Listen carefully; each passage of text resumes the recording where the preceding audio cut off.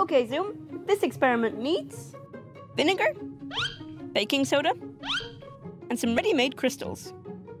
So, what is the experiment? Sophie and Patrick are going to try and grow their own crystals called hot ice crystals. Oh. Patrick, look, I'm going to put this vinegar into this bowl. Okay. Next, they add the baking soda to the vinegar.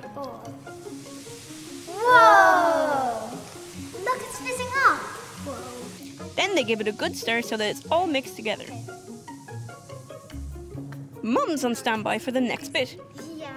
The mixture needs to be heated up in a saucepan. Saucepan down here. Ah, good to have Mum's help, so. Pour the bowl in. Yeah. Well done. So we're going to heat it up. Okay. Okay.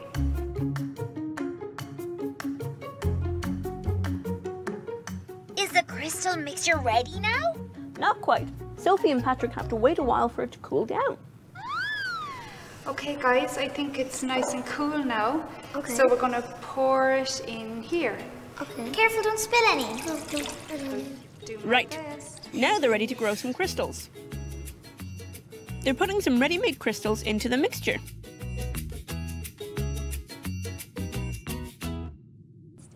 And look what happens next. That's so cool. It's so cool. Wow, are those the crystals? They sure are, Zoom. Oh, look at how quickly they're growing. And they're so white, just like snow.